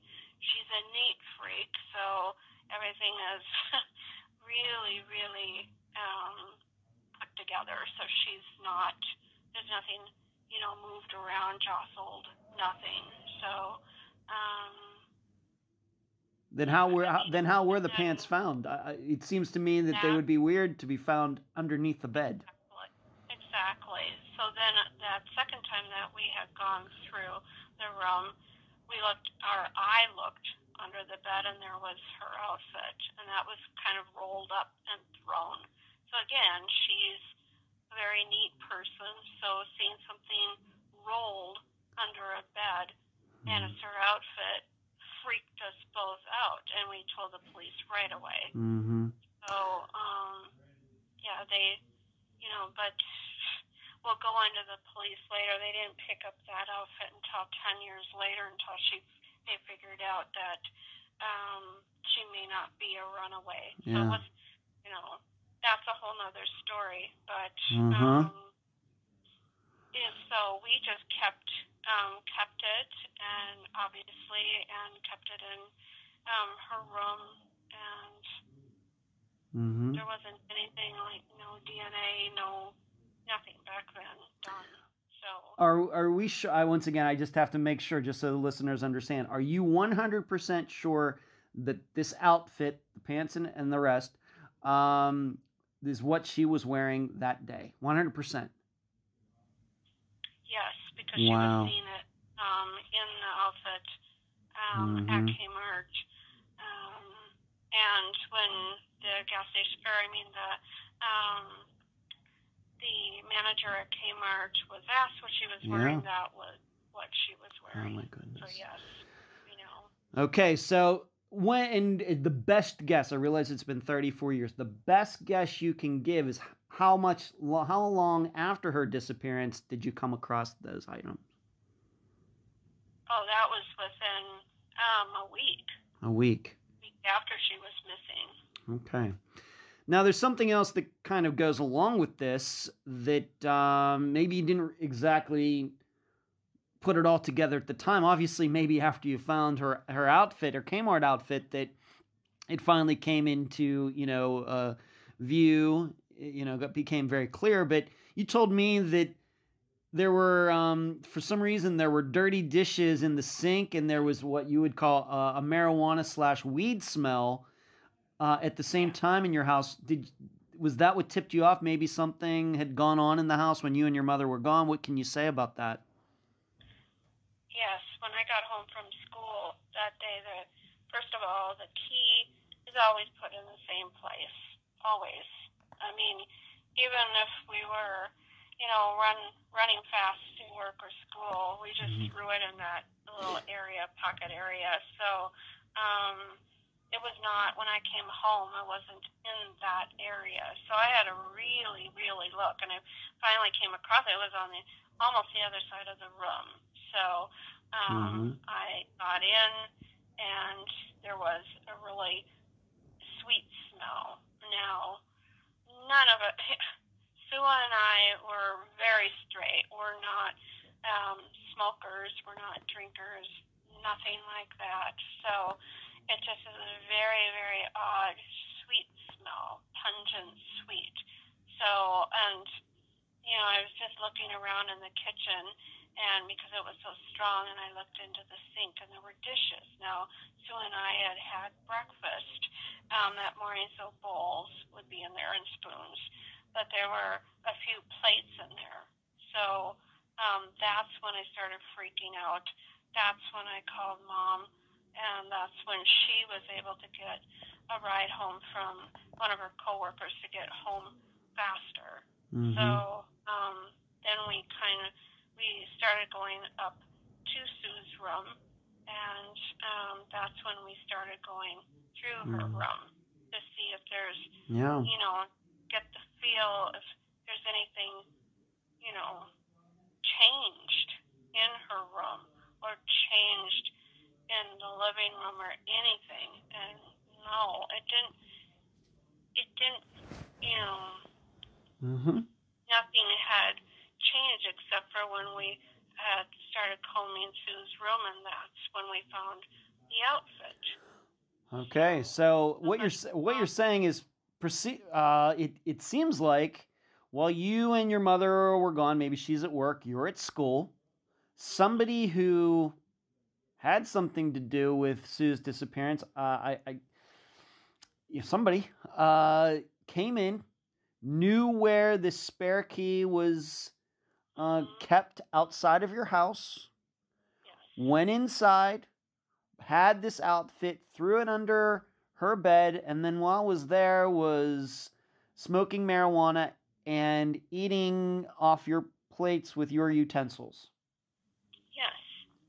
I mean, wow. That is the most crazy. I mean, to this day, I have no understanding of it. I mean, I'm literally always the 15-year-old walking in and not understanding what I'm smelling, what's going on. I'm so glad that my mom was able to get back. But in the meantime, before, I was pretty much in the corner of the dining room. I did not want to handle anything. Tried to call a couple of my friends, and of course they were gone. So I was handling a lot of it by myself in the house, and I wanted out of the house. So, except, the weather was not something I would want to be in, and I didn't want to leave the house, but at the same time I didn't want to be in the house. So there's a lot that I was dealing with by myself. Right. Let me ask you this, Christine. Ever before this time of this outfit of Sue's ending up in your house and all these dishes and the smell, ever before that day or after that day, had you ever thought, or did you ever think that somebody had been in your house, or is this the only day in your life that you ever thought that? This is the only day that I felt like somebody had been in the house. I never felt like, the only other person that could have been in the house is the landlord. Okay. And he was an older man, and that would be if something was, he was always kind of in the house and, So. Yeah, but we're not thinking that the landlord had anything to do with Sue's disappearance, correct? No. Okay, so we have to believe that this outfit ending up underneath her bed and these dishes and everything are all done by the same person. That would make the most sense. Yes, and somebody who knew where the key was. Yeah. And, obviously knew where her house was, knew where the key was, just felt somewhat comfortable in the house. Of course. Once again, the way you remember it back in 1988, how many people knew where this spare key was? Obviously you, your mother, Sue, the landlord, anybody else, to your knowledge? One. One other person? One other person, possibly two. Okay. And there could have been, Sue's friends may have known, so that would have been two more. So, four. Okay, 4 more people besides the obvious ones. People right in Sue's girlfriends would know. They've been over at the house. Her ex-boyfriend was in, they were going in and out of the house, so, that would be the only door that we go through. So, okay. So about 4. Okay. And when you say these two, do you mean the ex-boyfriend, the one she broke up with in December? How about the new guy from Bumpers? And we're going to talk about these guys here in a little bit. But would the guy from Bumpers have known where that key was? Possibly, but I don't know. Okay. Very strange. I got to tell you once again, Christine, that is one of the perplexing facts I've run across in 240 disappearances. So that's saying quite a bit. And I'm sure the listeners are going to be thinking hard about that. And of course, you've been thinking about it very hard for 34 years, as I'm sure your mother has. Okay, but please.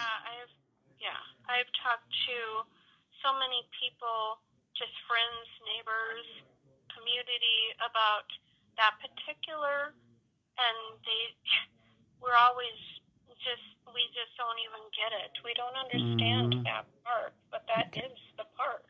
That's part of the story. So that's part of what happened, and we haven't, that's part of the 34 years of not knowing. Right. Let's move on to this. So we have this witness who, we'll come back to this witness, but you had mentioned that this witness saw this guy. You've already kind of explained what this guy looked like. And by the time everybody's hearing our voices, I will have posted a sketch of this man that the gas station person saw, and this guy who got out of the car, and how he looked and what he was wearing. Who does that, once again, this is just your opinion, Christine, who does that sketch look like? That would be the Bumpers guy. It does. That's in your opinion. He looks like the guy that she had just met a couple weeks before that. That would have been within 2 weeks. That was the person that she was talking about. But it could have been the Dale that she had spoken about with Mom the day right before. So I don't know what he looks like, and Mom doesn't, but so there's 2 people. One that I hadn't seen and Mom hadn't seen that could have been close to that description. But for me, the minute that I saw him, I had to slap that poster backwards. I didn't want to see it. But I told everybody that that's who it is. Okay, so your opinion, once again, when you saw the sketch back in 1988, you immediately thought it looked like the Bumpers guy. Yes. Okay, thank you. Did the police ever, and once again, to your knowledge, did they ever go and talk to this Bumpers guy, this however old he was, 20 years old, 25 years old? Did they ever speak to him, and have you ever been told what his alibi is for that day? Yes, they've talked to him many, many times, but he seems to, he does have an alibi. He does, overall, his record does not look good, meaning that he has had issues with money, women, that kind of thing. So he's not, the police have dubbed him that he's always in the wrong place at the wrong time, however that goes. That, he's taken lie detector tests, although we all know that, you can pass those. You can, sure. So he has passed those, but my gut, but the police tell me not to, they want to make sure that I don't zero in on him so much that I don't think outside of him. Sure. Which I don't understand that, because my gut and my knowledge of who I saw at bumpers and who I can see him in the sketch, that should be 100% taken in and looked at again and again and again. It should be pushed as much as it can until, but if he isn't, this is what they're talking about. If it isn't him and it's somebody else, they're making sure that I'm not, Yeah. It's very hard as a sister. Yes, of course. When you see something that really wonder if it is, and I've known the whole time that this is the person, and nobody took me seriously enough. Okay, and well, all we can say is, though, to stay on the sketch, your opinion, the guy that picked her up that day looks like this guy from the bumpers. Does anybody know? Of course, you, the gas station person, also saw the car that he was driving.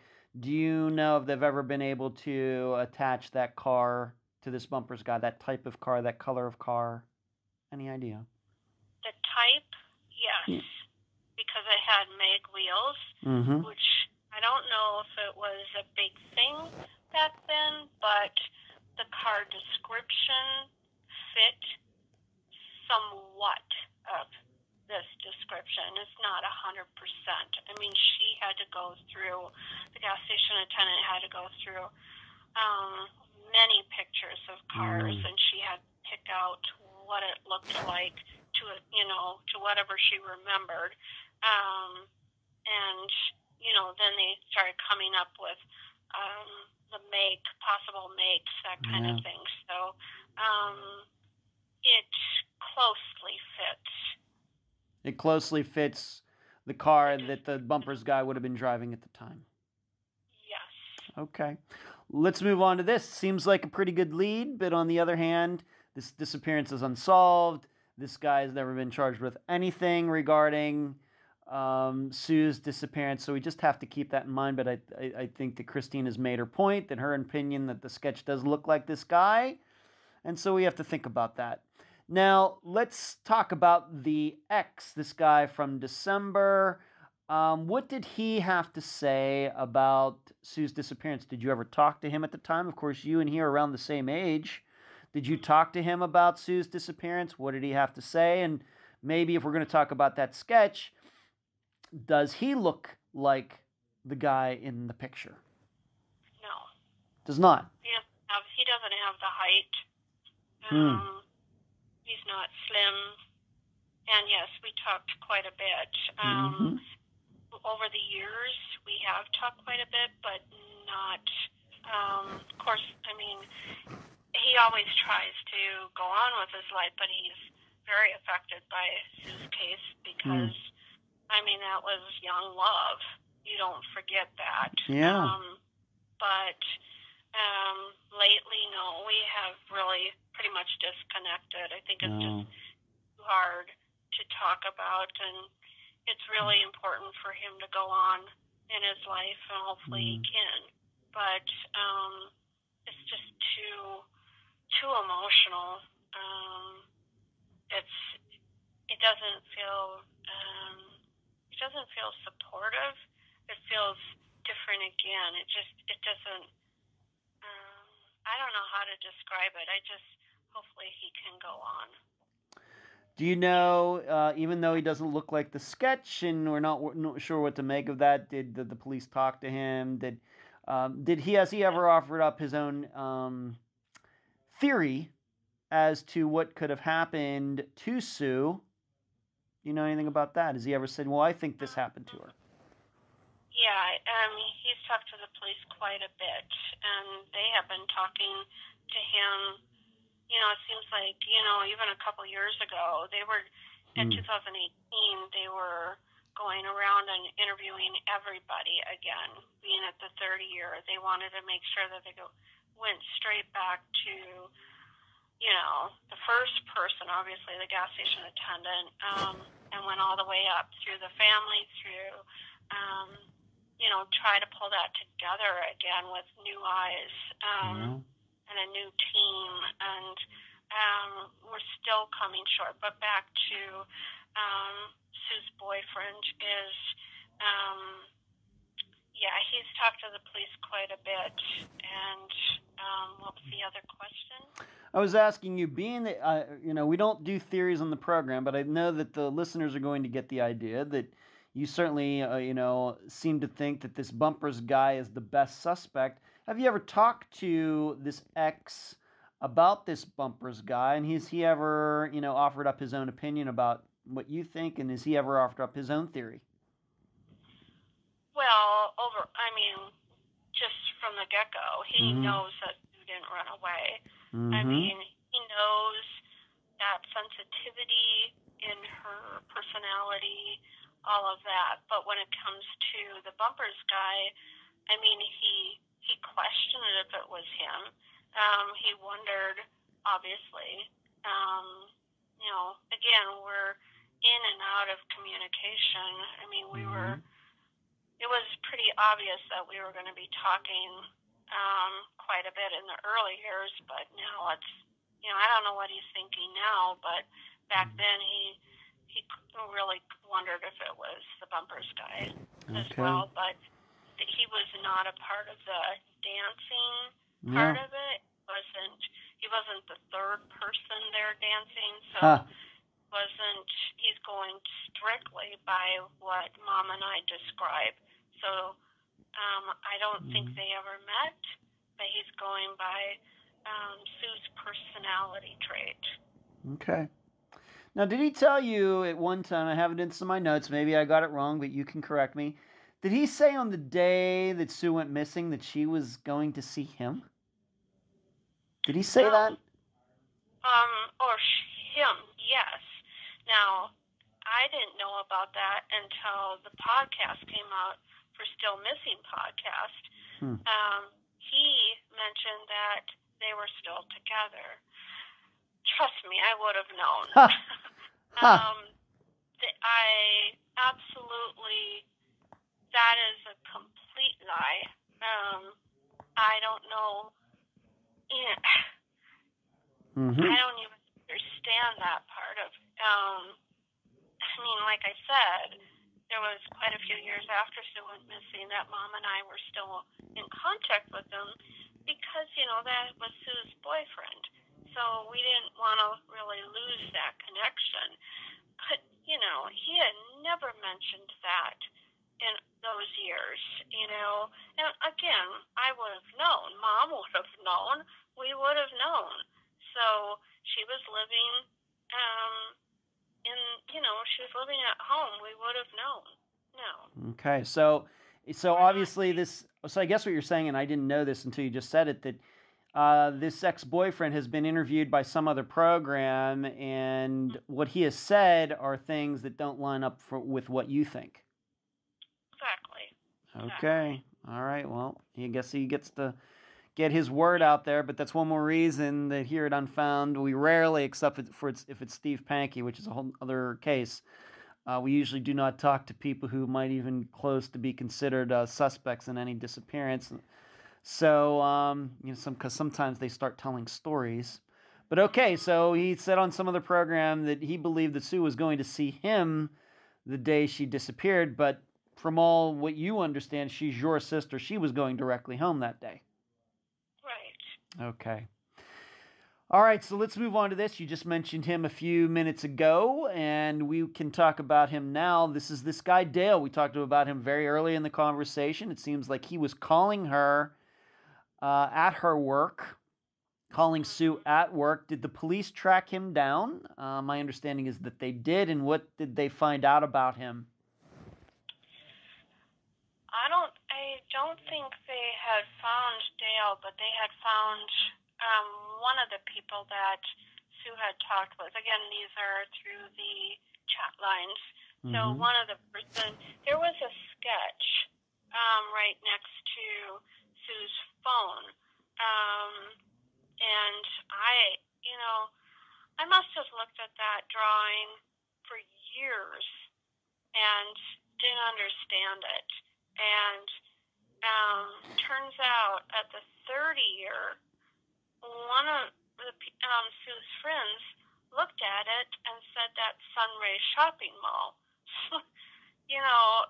There's the sun, and it looks like, I mean, she had worked at Sunray shopping mall at once upon a time. It was like, I guess it was 87 because the Twins won the World Series. So, yeah, it would have been early 87 that she worked there. So, anyways, the sketch was by the phone.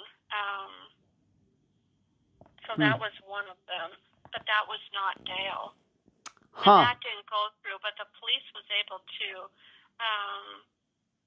find him, track him down, see. I don't know how they do it, but they were able to find him. But I don't know about anybody else. And I haven't heard anything about Dale. But again, the family doesn't know who they're interviewing. They don't. Right. All right. So I guess I have got it wrong in my notes then. So your understanding then, as of February 2022, is this guy Dale, who was calling her at work, was not found, was never identified conclusively? Not that I know of. Okay. So then who do you think, was the guy that Sue wanted to introduce your mother to, being that we talked about that before? Who do you think that was? That would be, his name would be Dale. Oh, so it's the same guy. But still, even though, once again, just so we can be clear on this, your belief is that when Sue said that, she meant Dale, but even all these years later, Dale has never been identified.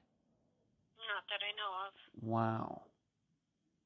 Now, this other guy, though, that was tracked down, did you tell me that he ended up being married? Yes. He did, okay. He was one of the people that just comb, would be now the internet for, girls that they want to go out with, and they say they're not married, all of that, so, right. Okay. All right, so I guess, listeners, what we're saying is we have the bumpers guy, and who Christine obviously has strong feelings about. We have the ex-boyfriend. You can never rule out an ex-boyfriend in any disappearance until I think the disappearance is solved, unless he can prove that he was like on the moon or something at the time of the disappearance. Then we have this married guy, maybe, and then we have this guy Dale, who Sue had talked about calling at her work, but he's never been identified. And then we have to maybe be open to the idea that on this day, it was some other person who saw her in that gas station and pulled up and picked her up. Okay, so we have a lot of possibilities here. Please. We have 4. Yeah, 4. Okay. I think the listeners will get the feeling, as you've expressed more than once in this interview, Christine, that this last 34 plus years have been absolute hell for you and your mother and all the people who knew Sue personally, friends or other family members. How do you continue to get through each day? I know you're very emotionally affected by this. How have you found it to make it here till 2022 from 1988? I'm not exactly sure. I mean, lately I've been waking up since I've turned 50. I think maybe you just reflect back more, but lately I have felt like it's like Back to the Future. I mean, I was anorexic for years, and I wasn't doing much. Like I told you earlier, I'm in college at 50, which is fine to be in college, but I'm pretty much hiding from the world. I mean, I do, I've got friends, I've got I go to the West Coast a lot, go north of Seattle, and I have a lot of friends up there, so I have cousins up there. But here, since we've moved from Lake Elmo, I don't have any friends in the cities, if that's a good explanation of how life has been. I haven't been able to connect. It's what I call life is just lost without her, because she's so much a part of me. I think about it every day. I think about her every day. And it's just so much a part of me. Her disappearance, it's hard. I did not get married in high school. I just stopped pretty much living it. Had online been around, I would have been in online school, if that. I just didn't want to go to school. Nothing mattered anymore. So then I went into the anorexia. Then I've been, I think, I lost my 20s, my 30s. I didn't wake up until basically 40. So then I made it the best 10 years that I've ever had. Great. I'm glad to hear it. Yeah, finally was thinking that I mattered, and that is a lot of people, but I haven't been able to. A lot of the family members, what people don't know is I disconnected with my family as well, because I didn't want to be. So I've lost a lot of time with my cousins. I mean, the last time I was around them a lot was when they were 3 to 8 years old. Now they're in their 40s, 30s, 40s. So that's how much time you lose. Yeah. And the non-closure, it's just so different because nobody knows what to say. It's not a death. It's not anything. It's just up in the air, no closure. So nobody knows what to say to us. So it gets very insular. Sure. It's hard to connect. I was just going to ask you about connection. That's very interesting you finish your comments there with that point, because I was going to ask you, being that you're the younger sister, and I know that although we don't do theories on the program, I know that the listeners will get the idea that you suspect this Bumpers guy in Sue's disappearance, and I'm wondering how that affected. Of course, this guy, was a guy that she was interested in, had gone out with a couple times. Do you think that affected how you look at relationships all these years? Definitely. I had a hard time trusting men. I mean, it wasn't until I was 40 that I started dating. Yeah. So I just didn't want to be around men. It just felt like that's not where I want to go. And that would have been a time to get married, to have children, to have a life, generations, all of that, and it's just not there. So you just have to, maybe all of that will come 50 on up, except for the children, but, I mean, I'm in college to be a teacher. Great. Yeah. Elementary education. I've always been around kids to see. I've been really, really lucky to be at an elementary school as a paraprofessional and be with kids that are really needing help. And I just think that seems to be my go-to. That's where I seem to need to be, is be with children that really need help, because that seems to be my connection with things. So. Well, Christine, it may very well be that in that maybe you and I have something in common, because, I've been doing this program for 5.5 years, and this is easily the greatest thing that I've ever done with my life. And I didn't start doing this until I was 46. So, there's always, I know you talked about your 20s and 30s being kind of a lost time, and then your 40s being a great time. I can certainly relate to that. I think you got a lot of time. You're going to school. I have high hopes for you. You never know when you're going to find that thing that just works for you in your life. And if it happens at 50, that's fine too. It is, because I'm going to be, let's see, I'll be 54 when I graduate, and I'd be 54 anyways, right? Mm-hmm. That's right. You would be. That's right. That's right. The only way to think. Mm-hmm. Now, you have mentioned during the program, this interview, about the Facebook page that you have. Why don't you tell the listeners the name of it, a little bit of what you do there, this Facebook page, right now? Why don't you tell the listeners about it? Well, the Facebook page is called Swedell Strong. Spelling is Swedell and a strong. And it's, once you go in there, it's tons of photos of Sue and I. It's memory lane. Mm-hmm. It's trying to tell everybody anything and everything about Sue and I, family, friends, and of course, everything about what happened. Yeah. As much as I can get into detail and how I feel.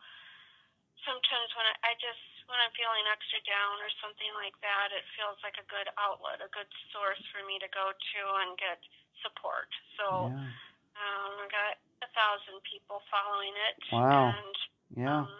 Some of my posters have, because there's been so many people reaching and sharing, there has been, on one of her posters, got up to 30,000 reaches. Oh, my. So I was just in shock. But Yeah. it's just amazing what you can do with a page. Absolutely. It started so small, and it is now going around the world right now. So I'm really proud of it. And it's the least I can do for Sue. Yeah. So it's, Yeah, and you've mentioned probably one of the things I think that has come out of this interview that had something to do with its Facebook page was this witness, the person who worked at the gas station. You know, that's how you two reconnected. Yeah, it's interesting. I mean, I only talked with her once, but she's now a Facebook friend of mine. So it's different because she's the last person to see Sue, and I just want to take that moment and God, it's like I don't want to poke her too much about details, yet I want it. Yeah. Yes. If I poke her, she's going to leave, and I can't have that happen. No, right. Yeah, you have to... Kid gloves. I agree. Kid gloves. Exactly. Mm-hmm. Okay. Christine, any final words before we complete this interview? Well, I hope that I have said enough to possibly, obviously get the word out about Sue. But I'm hoping that some of these details I've given enough out. I know people are always wanting names, but hopefully what you have put out on online for pictures, maybe of the car, the sketch, maybe jostle somebody's brain, hey, I knew that person as so-and-so, and that would be, that is the description of him at that time. It's like a day later. So a lot of people want, an updated sketch as to what he would be now. No, you would remember that person. We go to reunions and school reunions and we say, hey, this is how I remembered you by. So you do have a good memory in that. We go to reunions because we remember them at a certain, a certain way. So if you can try to, think about what that person may have looked like, who you may have looked like, so, who that person may have, a friend, neighbor, any of that. So somebody knows something. I know it's repetitive in saying that, but literally somebody knows something. So I think that what is probably going to stick out to people is that obviously somebody tampered with the car. My opinion, once again, having covered 240 disappearances, my guess is whether it was this guy from Bumpers or somebody else. And of course, I continue to always be open-minded because you never know when the facts are going to change. But what it tells me is this is probably something that this person, probably a guy, this guy did before. He was, wanted to meet a girl or a woman and couldn't figure out a way to do that. So, tamper with a car, do this, just happened to run into her somewhere. So I think what we would be looking for are women in the area where Sue disappeared who said, you know what, back in 1988, I went out with this guy and, I just happened to run into it somewhere. And all these years later, I'm thinking, man, that seemed weird. Man, that was a coincidence. Man, how was it? He just happened to be at the right place at the right time. I think it would be that type of thing that we're looking for now. And possibly somebody that I'm trying to think of how that person could be so close by. Yeah, that's right. Is it in Washington County? Right. Is it Stillwater? I'm as I get older, I'm narrowing it down. I'm narrowing because of the blizzard. Yeah. Christine, anything else? I just want to end with that. Hopefully that you have really followed along as to who Sue was. Yeah. The humanizing Sue as to this person that, she's my sister. Think about your siblings. Think about how much they mean to you. Think about how this could affect you and how it has affected me. And this is my only sister. Yeah. It's like a pit goes to the pit of your stomach. It's your soul feels like it's ruined. And tell you is really in this lifetime. If we have other lifetimes, whatever, but this lifetime is broken. So. Well, Christine, all I can tell you is I'll do my best to try to help you fix it. That's why I'm here. Of course, most of these disappearances, there are no easy answers. But I want you to know, as I tell all the guests, that I'll always be someone you can trust. I will always give you my best advice, my best insight, even if it is a disappearance that's 34 years old and maybe it seems like it's the trail's gone a little cold right now. I want you to always view me, besides interviewing for this program, I want you to view me as a resource, somebody to talk to. Something popped up, you let me know. We'll have a confidential conversation about it. So you and your mother and everybody else who cares about Sue, you won't feel like you're in the dark out there, that there's somebody out here who's always going to be thinking about Sue and how to move this case and this investigation forward. I'd like you to think of me that way. Thank you. That means a lot. You're very welcome. This is what I do. This is the only thing I do. So I don't have anything else to do. I do this. It's very important to me. It's a passion in my life. And so I'm here to help and try to move any of these investigations along. So thank you. You're very welcome, and I thank you for being on this episode of Unfound. And that was my February 19th, 2022 interview with Christine Swedell, sister of Sue Swedell. I thank her for joining me and all of you on this episode. After the interview, Christine told me to stress to all of you that Sue would have never run away. Never.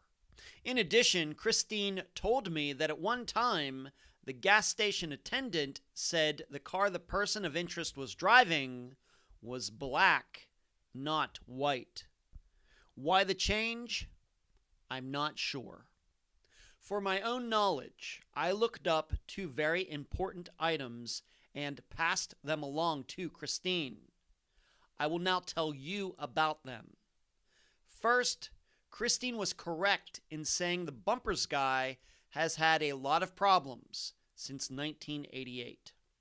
Lots of charges involving the words fraud, swindle, theft, and forgery. But no charges having anything to do with violence that I could find.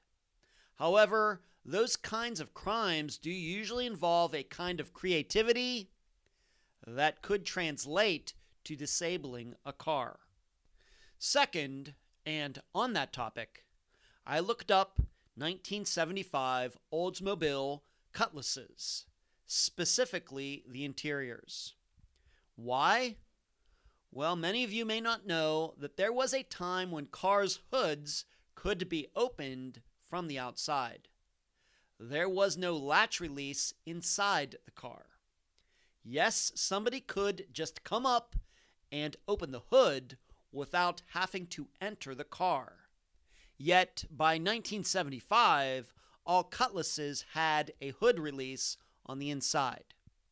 So we might have to believe that whoever tampered with Sue's car had access to the interior of her car, so as to open the hood and fiddle with the radiator.